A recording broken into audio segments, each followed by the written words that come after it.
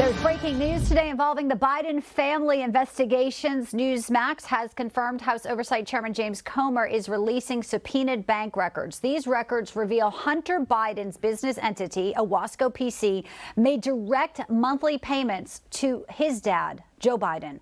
The Justice Department currently also investigating Hunter for using this Owasco PC corporate account for tax evasion and other serious crimes. Comer releasing this response just moments ago on X. Take a listen.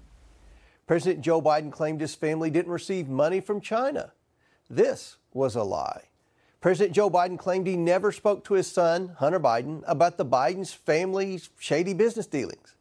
This was a lie. Let's bring in now Congressman Ryan Zinke of Montana. He's a member of the Appropriations Committee to react to what we're learning today. Congressman Zinke, a pleasure to have you on Newsline, sir. Great to be with you. Well, I don't think it's any surprise. You know, all roads lead to Rome. You've heard the saying, and all roads lead to Biden. Follow the money.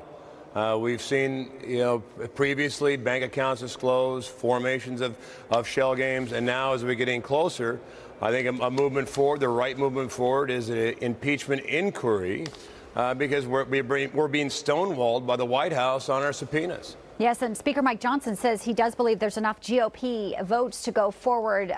Do you agree with Speaker Johnson as well?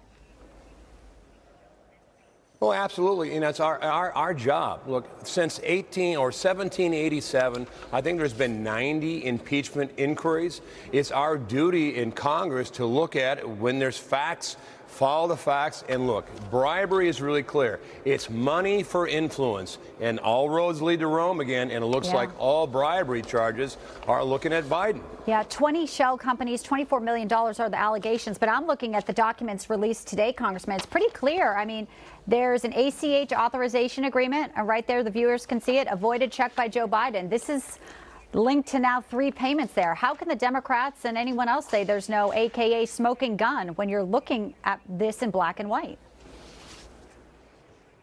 Well, I think what's most important is the American people see it. You can't hide from it, and again, follow the money. And we've seen evidence before mounting and mounting, and this is now the first, well, one of the first clear evidences that look, there is bribery at stake. It's money for influence. It is the definition of a bribe. And Biden and bribing are only a few letters apart. There you go. And obviously, the question of a compromised sitting U.S. president with everything unfolding in the world is something quite serious. And we'll watch for that impeachment vote this week. Montana Congressman Ryan Zinke, a pleasure to have you, sir. Thank you so much for being with me today here on Newsline. Well, I'd say keep the faith and Merry Christmas. Great message. We will try to do just that. Thank you very much. Good to see you, sir.